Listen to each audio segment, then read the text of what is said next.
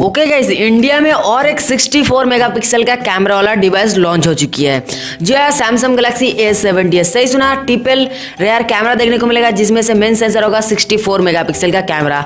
आज की वीडियो के अंदर इसका अनबॉक्सिंग करेंगे, इसका फर्स्ट इंप्रेशन आपको देंगे, साथ ही साथ इसका क्या कुछ फीचर देखने को मिलेगा उसके बारे में बात करेंगे। बॉक्स के ऊपर देख सकते हो, बॉक्स के ऊपर मेंशन किया गया सैमसंग की ब्रांडिंग। साथ ही यहाँ पर डिवाइस का फोटो आप देख सकते हो, ट्रिपल रेयर कैमरा देखने को मिलेगा। यहाँ पे A70s लिखा है और ऐसा कुछ आपको बॉक्स देखने को मिलेगा। ये बहुत ही कमाल का डिवाइस होने वाला है। कैमरे क्वालिटी की बात ही मत करो क्योंकि ये सैमसंग है, सैमसंग का तो कैमरा आप लोगों को पता ही होगा। बॉक्स की साइड में देख सकते हो सैमसंग A70s, बॉक्स की इस साइड में भी सैमसंग A70s एंड इसका जो 64 मेगापिक्सल का कैमरा ना जबरदस्त होने वाला। आगे में सब कुछ आपको देने वाला हूँ, साथ ही इसका कंफर्म स्पेसिफिकेशन आपको बताऊंगा। शायद अभी तक इंडिया में कोई भी अनबॉक्सिंग इसका नहीं आया होगा। एंड इसका जो प्राइस होगा मैं डिस्क्रिप्शन में फर्स्ट डिस्क्रिप्शन में आपको मिल जाएगा, ठीक है, डिस्क्रिप्शन में पूरा मेंशन किया गया है। साथ ही साथ बॉक्स ओपन होने के बाद देखेंगे दोस्तों, मैंने वीडियो की स्किप कर दिया था वहीं से। एंड उसके बाद आपको लीड देखने को मिलेगा, लीड के अंदर कुछ पेपर बॉक्स एक केस देखने को मिलेगा। उसके बाद आप बॉक्स के अंदर अपना डिवाइस जो दिखने में बड़ा ही प्यारा लग रहा है, रेड कलर की वेरिएंट मेरे पास है। एंड गाइस देख सकते पीछे में triple rare camera, main sensor 64 megapixel. बाद में इसके बारे में बात करेंगे, अभी डिवाइस को साइड में कर देते हैं। एंड उसके बाद आपको बॉक्स के अंदर एडेप्टर फाइप्टर देखने को मिल जाएगा। इसके बारे में मैं ज्यादा बकवास नहीं करूंगा।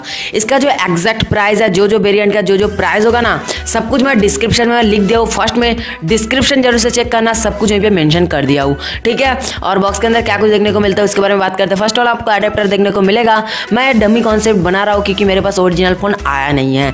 अच्छे से आप लोग सपोर्ट करोगे तो कभी ओरिजिनल फोन भी आ जाएगा, उसका कोई टेंशन वाली बात नहीं है। यहाँ पे आपको केबल देखने को मिल जाता है, सब कुछ कर लेंगे साइड पर। सीधे बात करेंगे अपने डिवाइस के बारे में।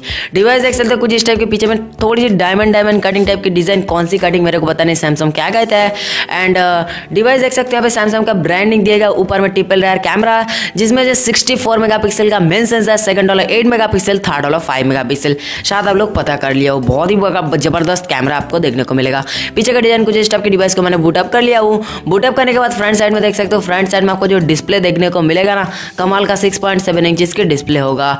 एंड आप लोग देख पा रहे हो यहाँ पे आपको जो डॉट नॉच है ना वही देखने को मिल जाएगा। साथ ही साथ आपको इसमें जो फ्रंट सेल्फी कैमरा होगा वो होगा 32 मेगापिक्सल का एक सेल्फी कैमरा है। एक बहुत बढ़िया बात है, 32 मेगापिक्सल की सेल्फी कैमरा देखने को मिल रहा है।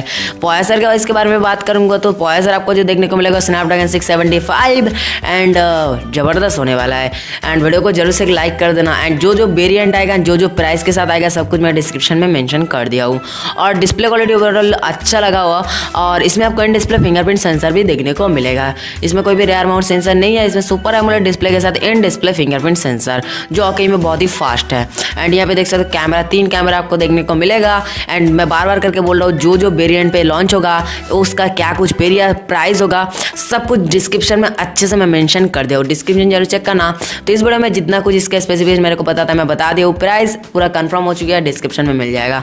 तो मैं आपसे मिलूंगा नेक्स्ट वाली अनबॉक्सिंग वीडियो पर। So good bye.